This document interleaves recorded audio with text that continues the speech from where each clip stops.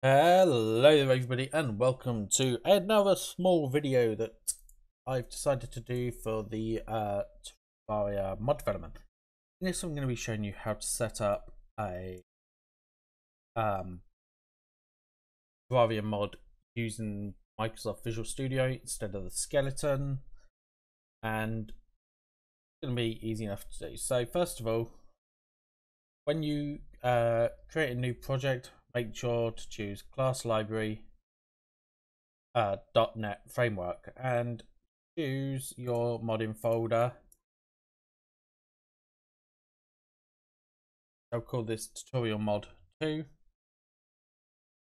Click OK. I'm going to zoom in as well, help you. So if you've made everything, then you should end up with either a class or no class at all. If you do have a class, just delete it. In references, you want to go add reference and you want to choose Terraria.exe. If you haven't got it, click browse, find it, and then add it. It will be located in your Steam Terraria game or wherever Terraria is installed. Next, open up properties. I recommend changing the target framework to 4.5.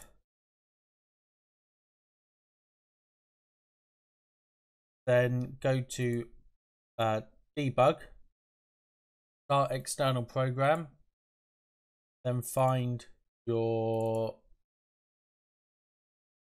Terraria folder and choose your team mod loader Terraria. You will know which one it is because it will have the jungle tree instead of the vanilla.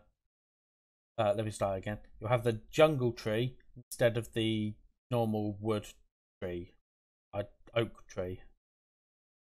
Anyway, select this and that will open. In working directory, basically just this as your working directory is going to be the same as your start external, except without the Terraria.exe extension.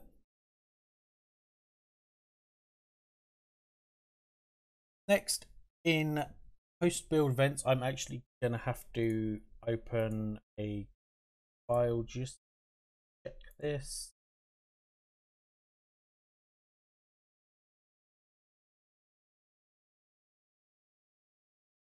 I can never remember. You want to do quotations, enter your path to your Terraria folder,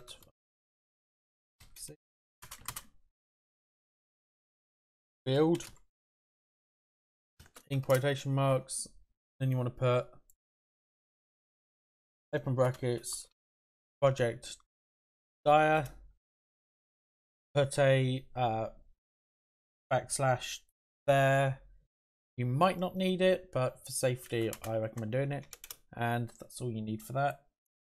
Let's save that, then click close solution, and you want to open the CS project folder and you'll get this. Then you want to do reference include equals Microsoft.xna.framework and just put a slash at the end instead. Bit doing that. Reference include equals Microsoft.xna.framework.graphics. Done it again. And reference include equals Microsoft, helps for you to spell Microsoft correctly, xna.framework audio, I believe it is.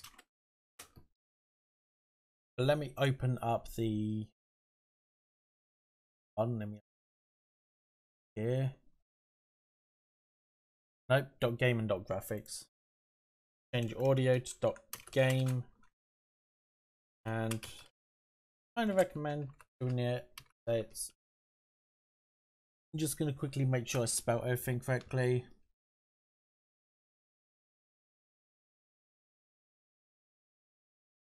Now, if you have done all that, go up here, click Close Solution again, open your Terraria mod solution. Now, you want to create a new class and call it whatever, in this case, tutorial mod. I'm just going to call it. Change this to public class tutorial mod using Terraria .modloader, and it extends mod public tutorial mod, then properties equals new mod properties, then auto load equals true. Auto load the stuff you want. I'm just going to auto load everything. Auto load sounds. Make sure to add a semicolon at the end here. Now, if everything is working, which it won't because I've just realized I haven't done something, and that is create a new item, and it's a text file. It's going to be called build.txt. Now, again, I'm going to need to open up thing because I cannot remember this off the top of my head. Okay, you want to do build ignore equals .cs .user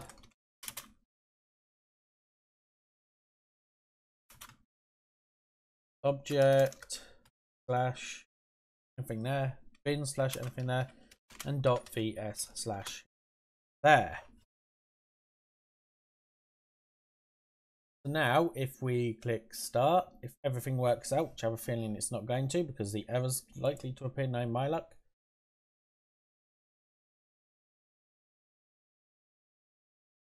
Should load without an issue.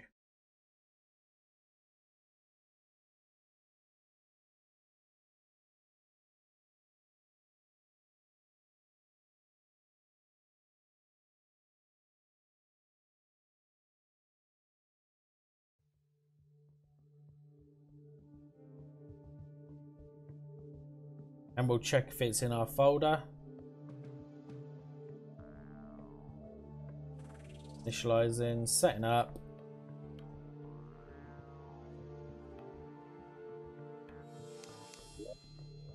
And there it is. Tutorial mod 2. Enabled. That's it. Now, if you want to be able to edit while you are developing the game or developing the mod, check this off my head here. Then you want to add the following to post build command line: -eac target path. Click save. Then in your build.txt add include PDP true. A lot of errors probably because, but that will now allow you to pause Terraria, edit your code, and then continue, and those edits might or might not have being added. So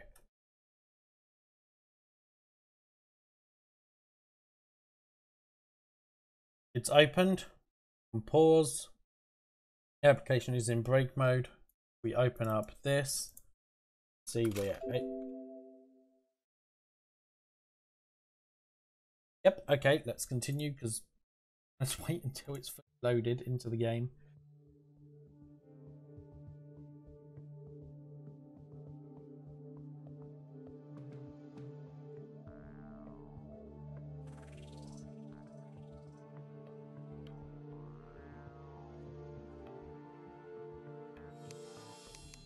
Okay.